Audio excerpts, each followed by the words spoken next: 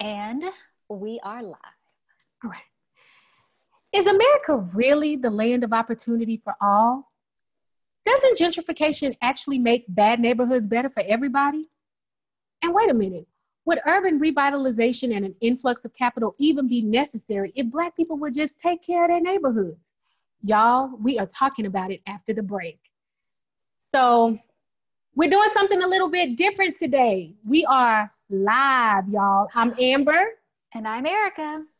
And this payday, we are talking about gentrification and the economic despair that you often see in Black America. So, welcome. I don't do video. This is a really big stretch for me, Amber, to actually be on video. We've got a whole guest and all of this at one time.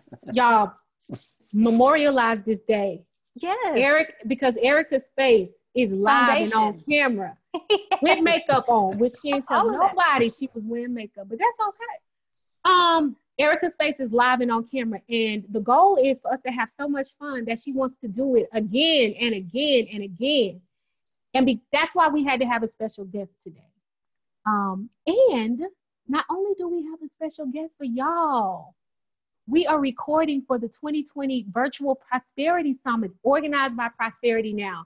So if you've heard an episode of Brokish in the past, you know that we love our friends over at Prosperity Now. We lean on them a lot for research, for the studies and information that we talk about on a lot of the episodes. So it is a joy for them to allow us to share an episode of Brokish at their conference. So thank you to our friends over at Prosperity Now. Hey, y'all.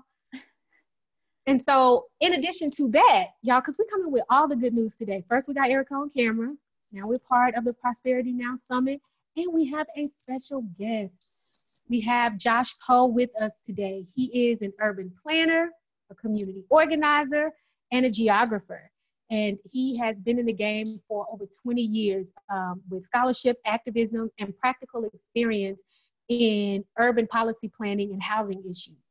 And he is from the great state of Kentucky. We are erasing the stain of Mitch McConnell off of y'all and replacing it with Josh Poe.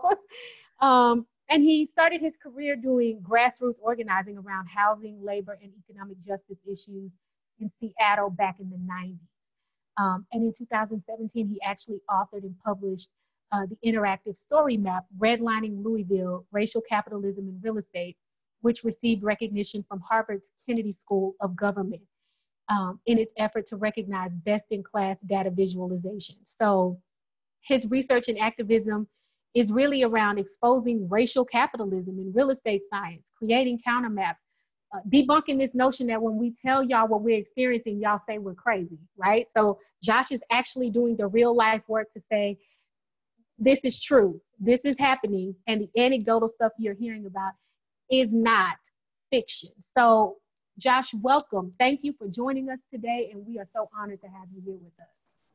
Thanks for having me. It's really my pleasure to be here. It's always a pleasure to share this information and have these conversations. So I think it's a great space to have it in. I really appreciate you all recognizing the work and having me on the show. Absolutely. So, Josh, you probably don't know this. It's kind of my job on the show to get into people's business. That's really what I like to do. So sometimes while Amber lets me do the pre-calls with folks because I can get into their business. But one of the really interesting things for me is when you talk about your work and you talk about all the things you're doing, you also talk about sort of where you come from and how that informs the things that you're doing. And sort of how your personal story also contributes to, I think, the work that you're doing. So if you don't mind, can you sort of just give the brokers, that's what we call folks who listen to the show. So if you can give the brokers some background in terms of who Josh is and sort of where you came from and how that does inform your work. Yeah, thank you for that. I think that's really important to kind of quantify at the beginning. And one of the reasons, and I didn't talk about that for a while when I did the work, when I did the redlining research. And so I kind of got lumped in with kind of like this group that I really try to disassociate with, of like kind of like super woke white people. And so are you saying, Josh, you're like, those are not my people? that's not really my people. And so And nothing against people that do that kind of work, but this whole like sort of like idea of like white middle class allyship is just, that's not really what I'm rooted in. And so I started being a lot more open about my personal connection to the type of work that I do. And, you know, I'm from Appalachia. I'm from Eastern Kentucky. I was, I've worked in tobacco.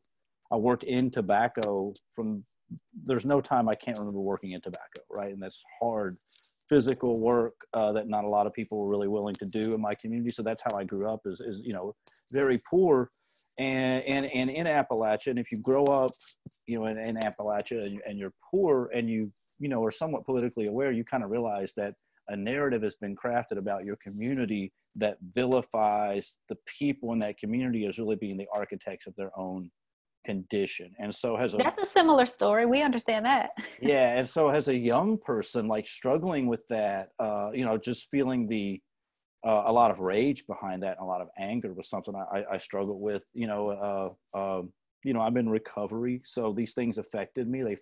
I think that's one of the things that happens to poor people is without a political analysis and without the political language to really explain what's happening, we internalize those things. And when we internalize that trauma, and I think that happened to me as a teenager, but, you know, radical politics really kind of rescued me from that, from that, and being able to explain, you know, the conditions of Appalachia from a material lens was something that, and understand capitalism, understand the functionalities behind capitalism, understand geographies. And so one of the things that happened is like a lot of people from Appalachia, I moved to cities, and moving to cities, I kind of entered middle-class white spaces for the first time. Like, that's something we don't really talk about a lot in this country, is class segregation. So I was never really in middle-class people's homes as a kid, unless, you know, my grandmother cleaned houses and I was a carpenter. So I worked for people, but that's a different relationship. And so having that relationship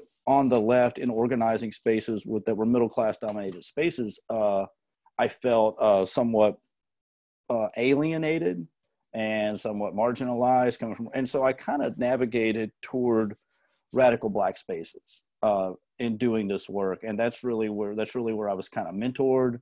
That's really how that's the education that I received. And so when I went to college and became an urban planner and a geographer, I realized that there were conversations that weren't being had in those spaces because we weren't really willing to talk about race, really willing to talk about racial capitalism, and really willing to acknowledge like the history of redlining. And so that research really came out of this. There again, back to the idea that we have a real responsibility to produce counter narratives to the dominant narratives that are very harmful, to the long sort of paternalistic narratives that we have in this country, that poor communities and Black communities and brown communities don't know how to supervise themselves, right? Really lack knowledge, lack skills, and are really, you know, the architects of the conditions in those communities. And so that's been, looking back at my work for 20 years, that's what I've been doing. And then in January, I started the Root Cause Research Center with Jessica Bellamy, who's the co-founder, and she's from Smoketown in Louisville. So she's from one of the oldest Black neighborhoods in Louisville. And I think a lot of the Root Cause Research Center's work comes from our shared skill sets of wanting to create data visualizations and counter maps, but also comes from our shared geographies of being from Smoketown, Kentucky, being from Eastern Kentucky and Appalachia. You know, Ruth Wilson Gilmore calls these places forgotten places, right? So much of RCRC's work is about being from those forgotten places and really forming some sort of solidarity around that. And so I don't come to this work, I don't like the term ally. I don't really like the idea of that. And I name names, I'm sorry, but we love it. Please name all the names. I try to distance myself from people like Tim Wise or Robin DiAngelo or Richard Rothstein, because those are very middle-class spaces. I don't really see my work as rooted in allyship, because where I'm from, people are dying. Yeah, it's a real experience. Like, it's not theoretical. They're not dying the same way that that the police are murdering Black people. But of the 10 counties in this country with the lowest life expectancies, 8 of those are in Appalachia. So the same mechanisms of capital that are murdering innocent Black people are also murdering my people. And so I prefer the term comrade, that we have a material interest in forming these sort of bonds and these solidarities, because nobody's going to get free unless we're all free. So why do you think white supremacy is so disruptive in that camaraderie, right? Because one of the things we know from places like Appalachia is that these are places that are deeply impoverished, so much environmental injustice, right? So much inaccess to healthcare, food deserts, a lot of the same things that we see in Black urban ghettos. Drugs are shipped into those areas. Yeah, opioid addiction. Nobody's growing poppies in Eastern Kentucky, right? Exactly. So why do you think that white supremacy is so disruptive to a class solidarity between sort of all of these really marginalized groups, when there's clearly a commonality between them? Why has white supremacy been so disruptive in the formation of a camaraderie where really it seems so obvious that there should be one? Wow, I don't even know where to start. I think we have to go back to Europe before the United States even, right? And I think we tend to think of racial capitalism as being black and white, right? As being, as starting with the enslavement of Africans. And I think you've got to, Ruth Wilson Gilmore writes about this a lot. I mention her a lot because she's amazing.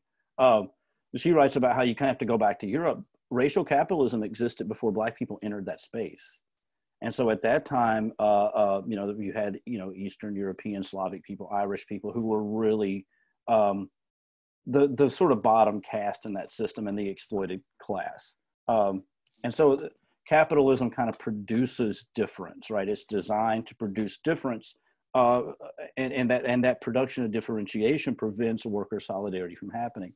And so when I did the research on redlining, it took me years to kind of come to this, but I realized that our housing policies and most of our policies in this country are designed to crush that sort of worker solidarity. Recently, so the real architect of redlining was Herbert Hoover, and he was also one of the architects of zoning. And so in the 1890s, what you had were these mining engineers, and from the United States, these mining engineers would travel all over the world. They were really celebrated. And so they were traveling all over the world, and they were really studying labor practices. Very specifically, they were studying how to use race as a management tool, as a worker management tool. And so they would introduce different races of workers to crush strikes. So for instance, Herbert Hoover went to Australia and workers were going to strike. He brought in Italian workers and kept and had a place for the Italian workers to live that was totally separate from the rest of like the native population. He did that in South America. They did the same thing in Appalachia. When they would be a coal strike, they would bring in Black workers, and then they would design their living quarters to be far away from the white workers. And so we have this sort of housing pattern that became a part of our national housing policy. And so, in the early 1900s, you had a massive labor movement, right? At the same time, you had a massive wave of Eastern European immigrants moving to the United States. And those workers from Eastern Europe were very radical. They came from a background of socialism, came from a background of communism. At the same time, you had a massive wave of Black migration coming from the South, fleeing white terrorism. And those folks were living in the same neighborhoods. They were living in densely packed apartments. They were living in urban areas. And a lot of those immigrants were not considered white in 1917, right? Italians weren't considered white. Irish people weren't really considered white. And so Herbert Hoover in 1924 brought together a group of urban planners and convened what they called the Hoover Advisory Commission on Zoning. And that's really the foundation of zoning in this country. And it's really the foundation of also our economic system. Out of that commission, one of the findings was that a realtor should never introduce any race that would be a detriment to property values. So it's basically codified into federal policy that Black people would be a threat to property values from that point forward. And that's really what set redlining in motion. Sure. And what that means, simply, is that the human geography that the human, the physical space that Black people occupy is not only a threat to their own ability to acquire capital, but it's a threat to anyone in proximity to them. Yeah. So we're the contagion. It's sort of a contagion, right? So if capital moves into a neighborhood, Black people have to leave that neighborhood, right? And so that is that's so important to think about. And so all those groups of immigrants who weren't white in 1917, right? By 1945, they're grilling hot dogs in the suburbs. They're white. They've been assimilated into white middle class space, and they don't live next to Black people anymore. And so a program was started by the National Board of Realtors was taken over by the Labor Relations Board. It was a private program taken over by the federal government. And basically what they determined was one of the ways to break strikes and break cross-racial solidarity is to assimilate people into middle-class homeownership, because homeowners don't go on strike, right? If you've got a bunch of workers and they're living in apartments, they can develop mutual aid networks. They can develop all sorts of relationships that's going to sustain a strike. But if you lock people into 30-year mortgages and make them individual homeowners far outside the city, those strikes will stop. Wow, I've never thought about that connection before, between homeownership and not wanting to strike or probably unionize. Well, there's also the idea that that citizenship in this country is predicated on property rights. And so you really aren't, so Black people, by being locked out of land ownership, Black people in this country never actually gained the full rights as citizens. And we see that here in Louisville, where the police can enter the home of Breonna Taylor, murder her legally. She's not given, we see it every day. Black people just never achieved the full rights that property owners achieve.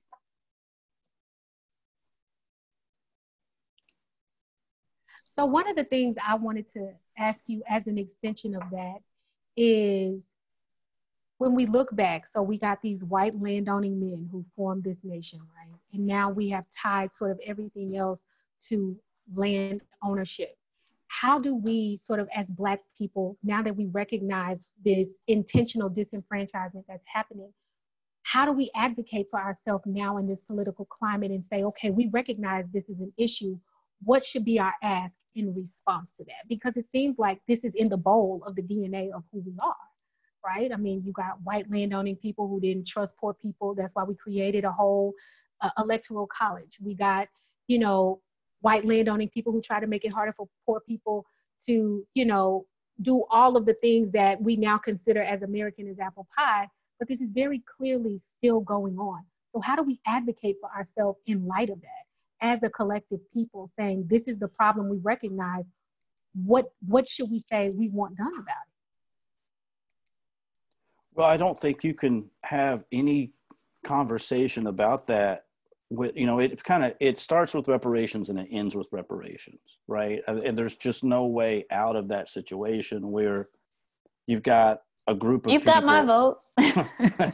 I mean, even if you look at not even making a moral argument, but just in terms of how do we prevent the entire, collapse and economic devastation of the Black community in the next 20 years. That's what a lot of people call closing the racial wealth gap, which I don't like to use that terminology.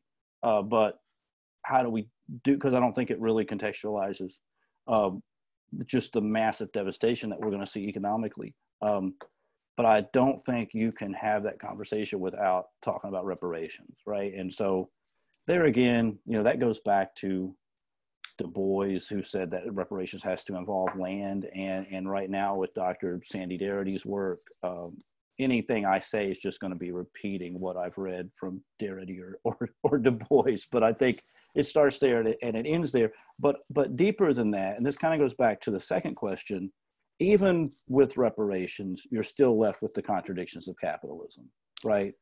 And so, and I think this is really how the white working class and poor white people have been tricked. We can't have 100%. We can't have 100% employment under capitalism. Just can't do it, right? Right.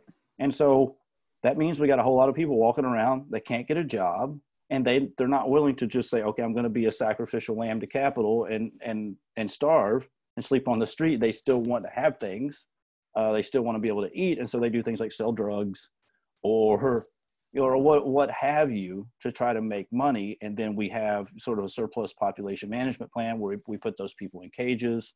We've got a prison industrial complex to manage that.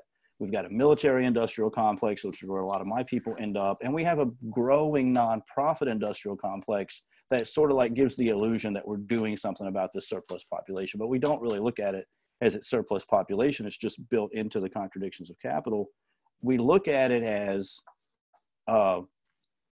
Black people can't control themselves, right? We like white people don't turn on the news every night and see, hey, this is how we've dealt with the contradictions of capitalism today and surplus population.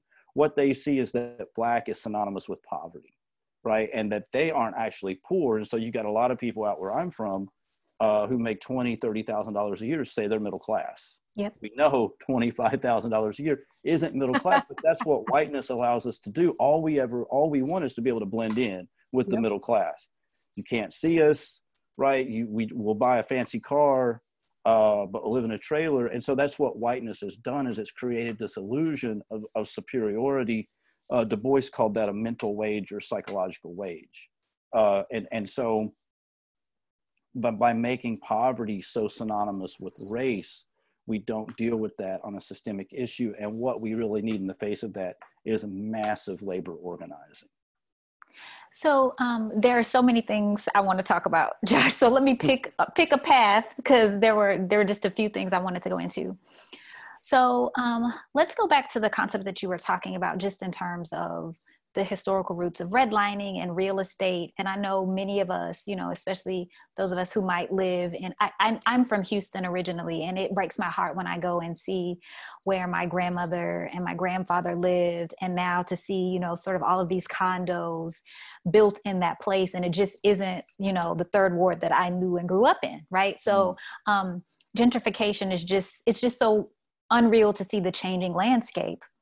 But if we talk about that, right, and go to the formal definition, the process of renovating and improving a house or district so that it conforms to middle-class taste, right? So that was one definition that I found, right? And of course, I'm rolling my eyes because middle-class, read white, wealthy, whatever you want to say there, right?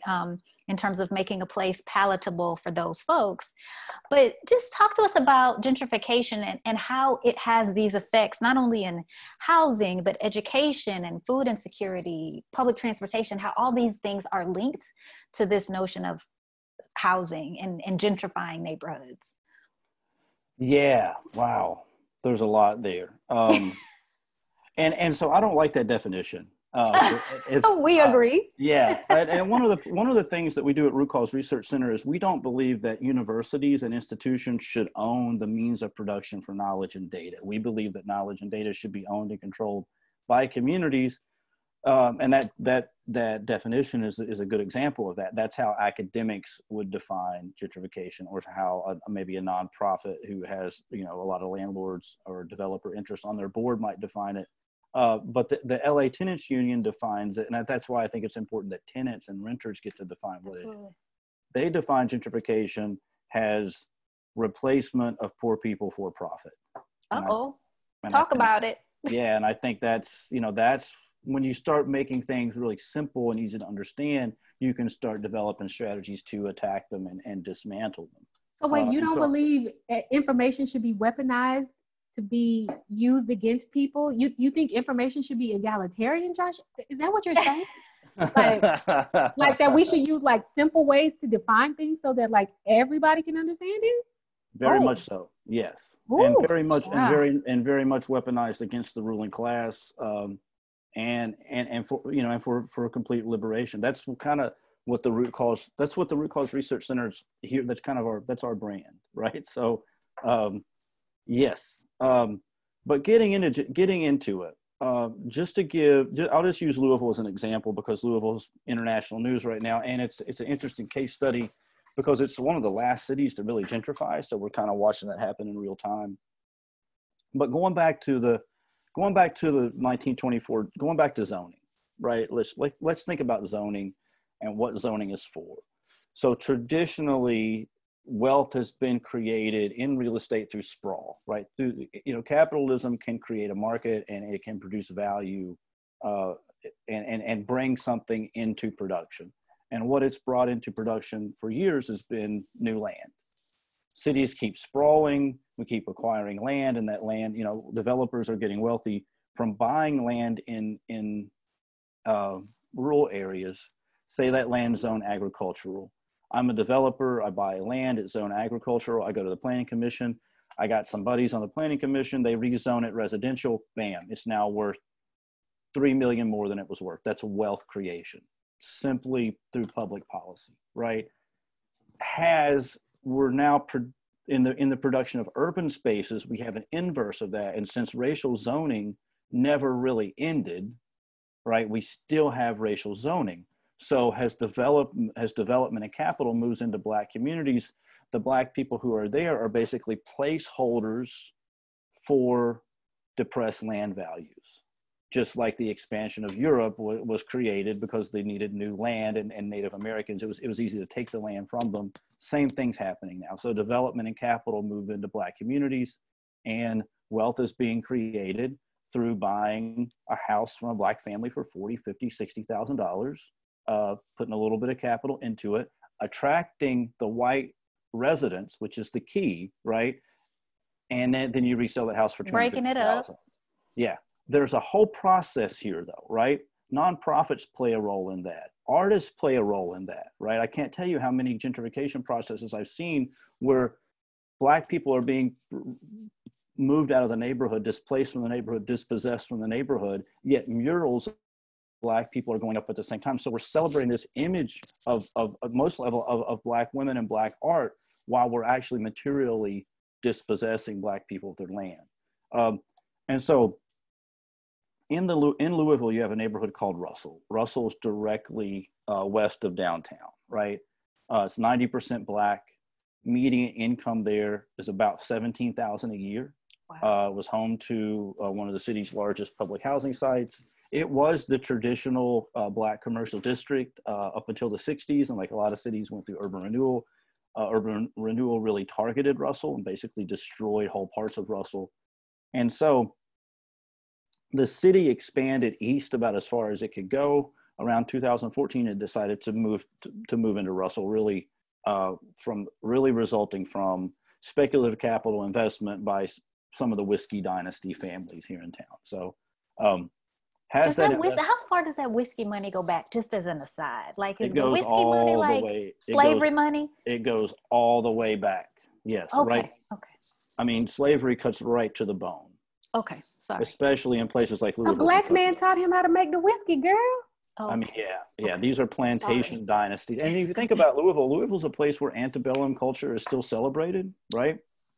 Think about the Derby. Actually, Louisville was kind of became the capital of the Confederacy after the Civil War, right? So the South is occupied. I'm doing a sidebar. I'm going to get back, but the South sidebars. The South occupied, right? Those Confederate officers and generals didn't want to live under Union occupation. And much like the Nazis after World War II, who went to Argentina where they were still celebrated and respected, a lot of Confederate officers flocked to Louisville. And they became the city's elite. They became the politicians, the journalists, the school board, the lawyers, what have you. The Southern Baptist Seminary moved from South Carolina to Louisville after the Civil War, which is kind of like the Vatican of the Confederacy, right? And so the Kentucky Derby is basically a Confederate memorial pageant. And so what's important about that, though, is that those plantation dynasties had a management system, very much like Herbert Hoover had a management system that was a way of controlling workers through racism and through the production production of identities and the production of differentiation. And so here we are in 2015. The same plantation dynasties are now making speculative investment in the West End. Since it's a small city in the South, there's not a lot of capital floating around. It's basically hoarded with, Louisville's like you got 5 or 6 families that have all the wealth.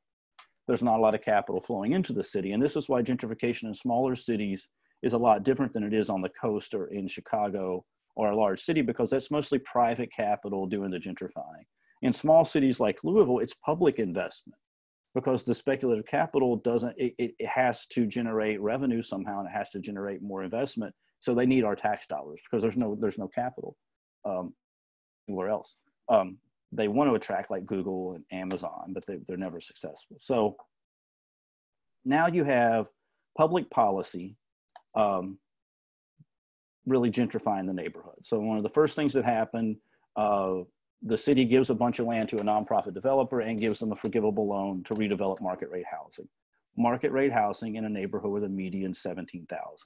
We then demolish the public housing, displace over 700 families, right, from the neighborhood. That site's now controlled by a private developer out of St. Louis named McCormick and Barron Salazar, one of the largest affordable housing developers in the country, got a lot of the Hope 6 dollars, getting a lot of the Choice Neighborhood dollars.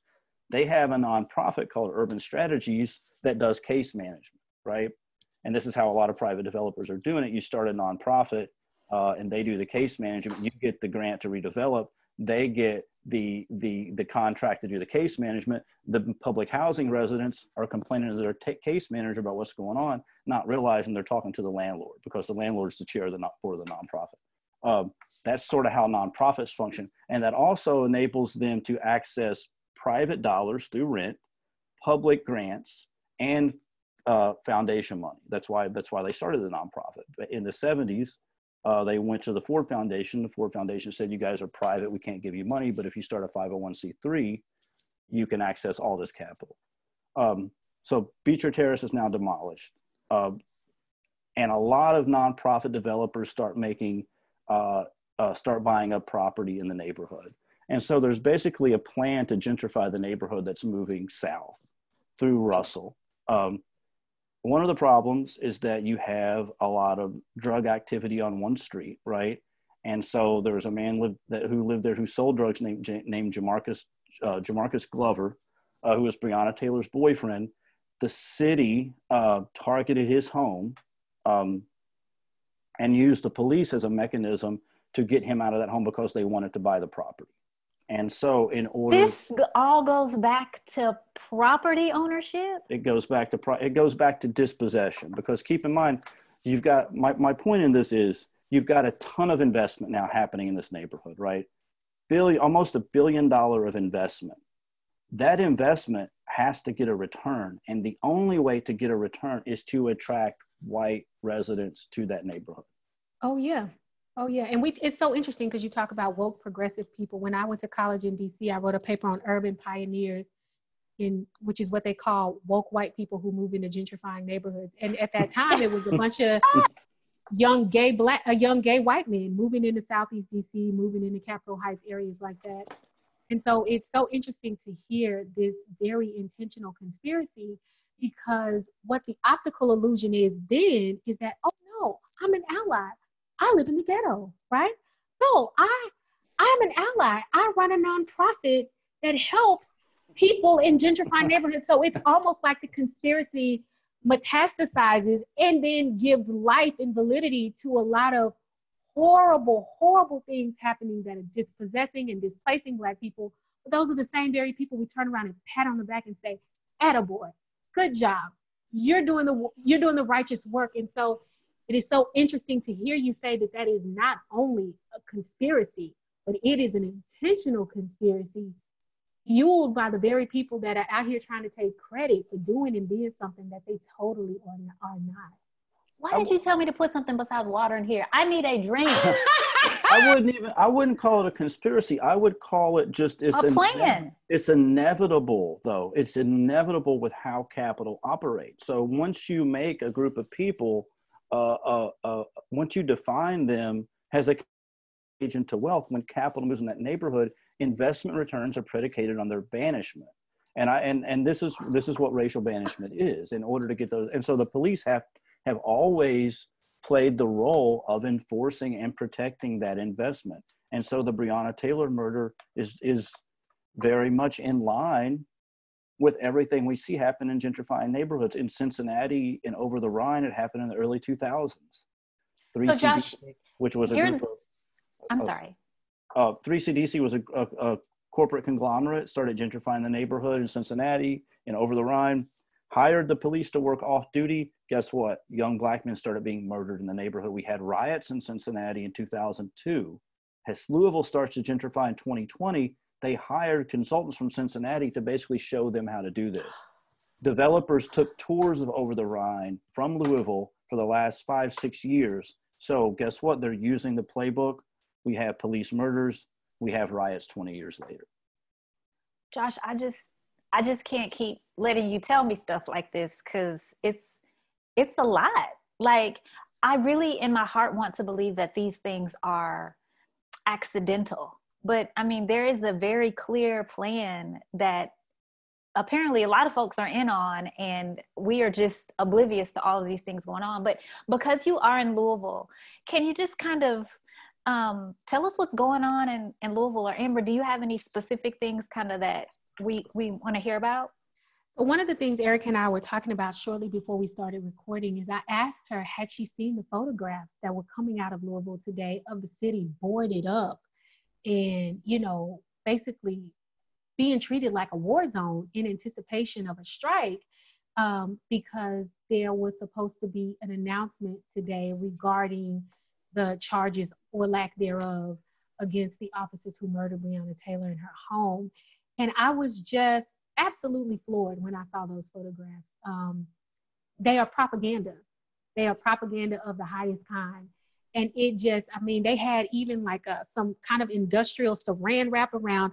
And there was a Shell station. They had the gas pumps like wrapped up and with like a sort of industrial ties around them, buildings boarded up. And it was just, it was ghastly. It was ghastly. Yeah. What you had in Louisville on May 28th was a massive uprising in the city from the community. What you've had since then is counter-revolutionary activity. Don't believe anything that's coming out of Louisville right now. It is all propaganda. It's counterintelligence. Y'all call Josh. We're going to call Josh for our news from Louisville. Or talk to the people who were there on May 28th, because you've had a lot of people claim space that maybe they didn't occupy. A lot of, you know, when you have that type of uprising, counterintelligence measures go into effect, right? And you're right, that is designed to produce a narrative that instills fear in the heart of the white community here, and further vilifies Breonna Taylor and further justifies her murder. Everything that's happened since May 28th, the police and the city have gotten exactly what they wanted. As a former prosecutor, I can tell you that so much of what has happened has been designed to stoke the very things you're talking about. We arrest people every day on probable cause warrants because the question is, did they probably do what they are accused of doing by the arresting agency? People have been arrested on far less than we knowing that they shot the bullets that killed somebody. And so this really disturbing narrative that insults intelligence that we are investigating. You know how many people sit in jail while the police investigate their cases? Okay, do you know how many people get arrested and get a bond hearing while the police investigate their cases? So it's just not the officers, you know. I mean, that's but it's just been an absolute insult to the intelligence of not only the people in Louisville, but the people across America who are sort of being told, and the world, the world, really, this ludicrous line that there's some type of investigation going on when you know exactly who did what they did. The only question is there a justification? And that has absolutely nothing to do with the standard you look at when you are evaluating a probable cause warrant. So it's very interesting that, you know, like you talk about, this concerted action is coming out to sort of distract from the fact that this is really very simple. It's really very simple. Yeah. For weeks after the uprising, the mayor of Louisville said over and over again that they could not fire the officers because of the labor contract. And the media just repeated that. And I think it says a lot about, you know, what we know about Louisville now that the world kind of sees it. Like, this is a place with some serious problems with racial injustice and oppression. And we actually had a labor lawyer look at those contracts and publish their findings. And over time, the media kind of backed off that. But it's the damage is done by that point. The damage is done, right? I mean, so there's such an effort here, and there's such a coordinated effort with the police, with the city, with developers, with nonprofits. And the media is so complicit in this, of controlling that narrative. Narratives are tightly controlled in cities like Louisville, Kentucky. You're talking about small southern cities, right? And the ability to produce counter narratives and get counter narratives out is very difficult. And I will also say, this is just a complete aside, but it also just shows how the system conspires and works together to protect the people that it wants to protect. Because even if they weren't fired, I personally think that would have been a little bit of a problem. There are certain rights police officers do not have when they are in the course and scope of employment. One of which is you cannot invoke a right to remain silent. It's called the Garrity exception. You have to talk after a shooting. And so it's very interesting, this investigation you are conducting, because the benefit of Garrity is that the officers have to talk. The statements can be used against them in criminal proceedings. So my point is, all of this has to happen in a relatively small amount of time. It is going to be October. What are you doing?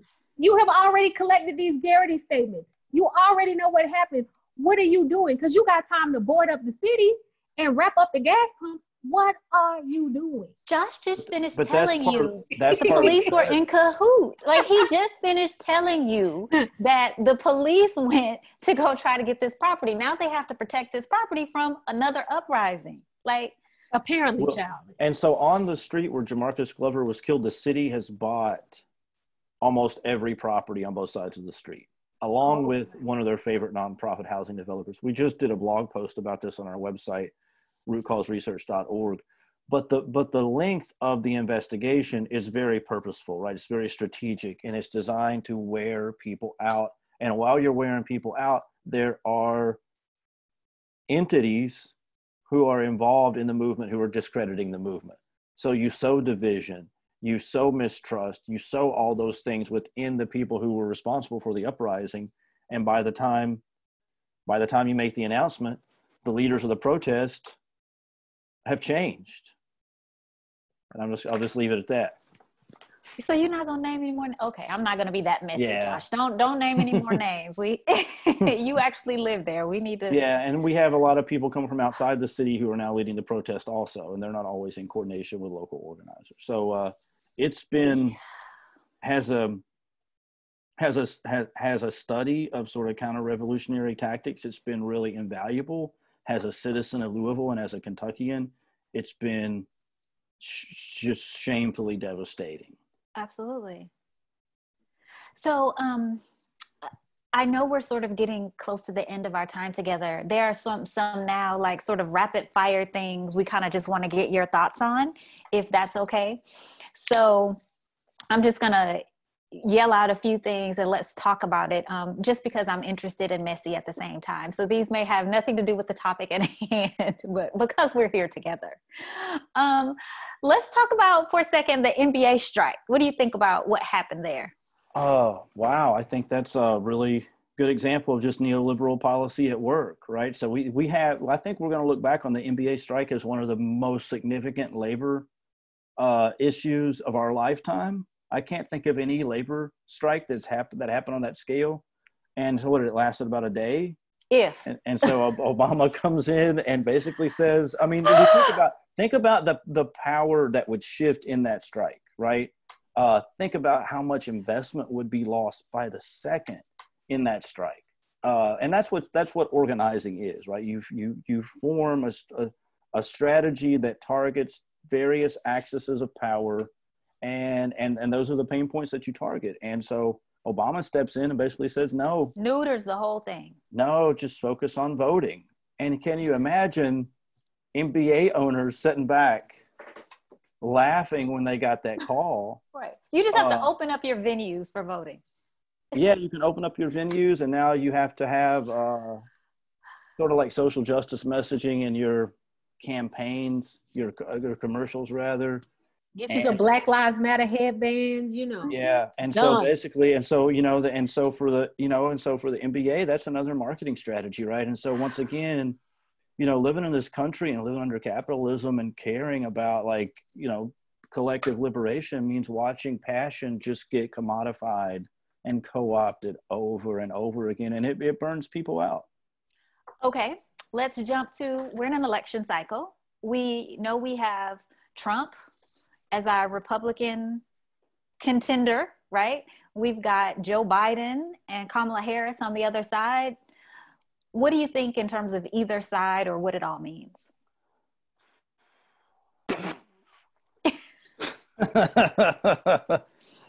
Oh, I mean, of course, Trump is very leaning toward fascism, right? There's no really no other way to look at that. However, there are other types of fascism, right? And I see fascism as the merger of corporate and state power. And I think the type of neoliberal policies that the Democrats support, with basically handing over control of our entire lives to large companies like Google and Facebook, is also fascist. Uh-oh. And I think we've moved so far to the right in this country that we now have both parties leaning in a very rightward direction. Erika, don't jump up and shout. Let them answer. These are not my thoughts. These are Josh's. I'm letting Josh talk. And so, I mean, yes, we should vote. But as far, I mean, it's abysmal, right? And so I don't really think about voting. I think voting is very much a flawed theory of change, very much ahistorical, and takes away from the actual type of work that we need to do. I was on a call last night I was on a Zoom meeting with public housing residents who were trying to come back to live in Russell after their housing had been demolished. And, you know, these are mostly single mothers, mostly Black women with, you know, and so a lot of nonprofits were on the call, and they want to do voter registration drives with these residents. And so instead of offering people any sort of material relief, we're trying to register them to vote. And it's so embarrassing. And so, and that's why I think we really have to have a serious conversation about labor organizing. And if we really wanted to develop theories of change that were based on an actual political analysis, I think we would have to focus on organizing Amazon workers, organizing Walmart workers. And I think that's when you start to have a shift in this country where poor white people in the white working class start to realize that, hey, if we form solidarity with Black communities who share largely the same material reality and lack of resources that we have, if we form solidarity with them, the state is going to treat us the same way they treat them, right? There's something about getting hit over the head. There's something about getting hit with a rubber bullet. There's something about getting hit with tear gas where you realize that whiteness will not protect you. And I don't think the white working class has ever experienced that. But if you bring people in, and that's one of the reasons the struggle is really the solution, there's no struggle in voting, right? All we really have as poor people is our labor and our rent and our vote. And two of those things are very powerful mechanisms to withhold, and one is not so much.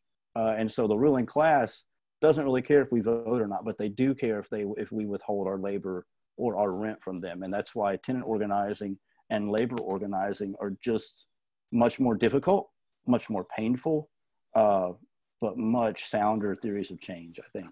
Because the dirty secret is they built the system from the beginning to dilute our votes. It was never meant for it to be one man, one vote. We got a whole system built on, people talk about voter suppression. Voter suppression is as American as apple pie. Hello, Electoral College. Hello, voter dilution. Yeah, so let's go back to that for a minute, because you mentioned Mitch McConnell at the beginning. And I get asked this a lot, being from Appalachia and Eastern Kentucky. I get asked this question: why do your people Mitch McConnell? Why do they vote against their own interests? And so we have this narrative that Eastern Kentucky supports Mitch. And the two things about that, Eastern Kentucky is mostly owned by coal companies, right? And so in those type of areas, you have high levels of voter suppression and voter fraud. Mm-hmm. And so this idea that Mitch McConnell comes from the ballot is ridiculous. the wealthiest county in Kentucky is Oldham County, right outside Louisville. Mitch McConnell was grown and incubated by the wealthy elite in Louisville, Kentucky, mostly the Brown family and the founders of the Humana Corporation. The Jones family from the Humana Corporation actually mentored Mitch and pumped a lot of money into his campaign throughout the 80s. And so we have this narrative that somehow poor people created Mitch, when in actuality he came from the Louisville elite and is part of that group. Well, let me just say that I'm not surprised by that, but I have been, Josh, it has been just really interesting to have you on the show because I've just learned a whole lot. I have been surprised by a lot of the things that you've said. I love that you like to name names and call people out on their, what we call on the show, on their ish. So thank you for being willing to do that. But before you go, tell us, like, how do you remain hopeful, right? You're here, you talk about a lot of things, you talk about devastation. How do you still remain hopeful and believe that things are going to change at the rate we need it to in order for you to see it? I don't sometimes, so a couple things about that. I feel like poor people have a higher resilience for remaining hopeful. And so part of it is, I was raised by my grandparents, and my grandparents were sharecroppers for most of their early years. And so you're talking about people who, my grandfather said he didn't own a pair of shoes until he was 13 years old. Wow. Right? And so they worked 16 hours a day, every day. They never took a vacation. They left to go, that when they got married, they took like a 3-day vacation. That's it. They worked. And so that's where I come from, right? And so there's such an obligation there to my people to fight and really try to disrupt and dismantle these systems and believe that we're going to win. And if we don't win, you just live to do that. And so when you fall down, you created, hopefully there are resources that have been created that other people can pick up and can continue that fight. But beyond that, we had an election in Kentucky this year where Charles Booker ran against Amy McGrath. Charles Booker is a Black man from West Louisville, a friend of mine, didn't have a lot of money in his campaign. Here's Amy McGrath, supported by people like Chuck Schumer, supported by a lot of wealthy California interest, millions of dollars in her campaign. Got out of campaign early, right?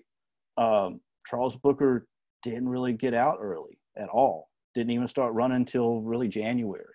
And so Charles Booker came within, I'm not going to quote the data because I haven't looked at it in a while, but came very close to winning that election, right? And so here we have a state that's kind of synonymous with Trump, with Republicans, with rural white people are lumped in as being like Confederate flag. We're all Confederate flag waving, racist. The right kind of exploits us, and the left just feels like we're too dumb to even mess with. They just kind of wash their hands of us. But we almost beat Amy McGrath, and I believe if Charles could have got it a little bit earlier, Charles would have won that election, right? And so that's a lot of young people. That's a lot of poor and working class white people that came out and voted for Charles. And those things I think are very hopeful.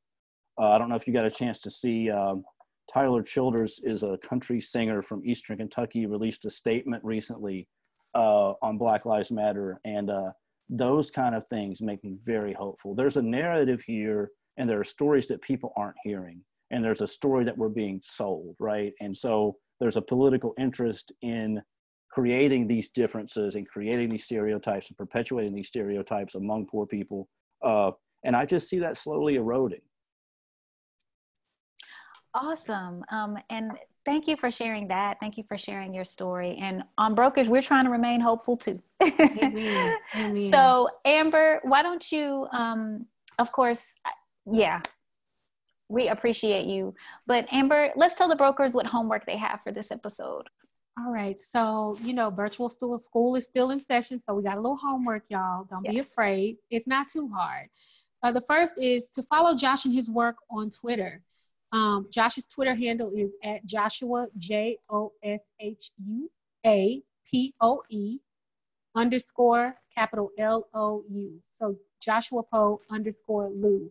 So follow him, and then also follow at Root Research. The word root with a capital R and the word research with a capital R all together. And then lastly, but not least, y'all, go to rootsresearch.org. Learn the definitions. What'd you say? Oh, root cause research. Root cause research. Y'all know I'll be struggling with these websites. I know you do. I'm eternally in virtual school. That's why my children be struggling. But it's rootscauseresearch.org.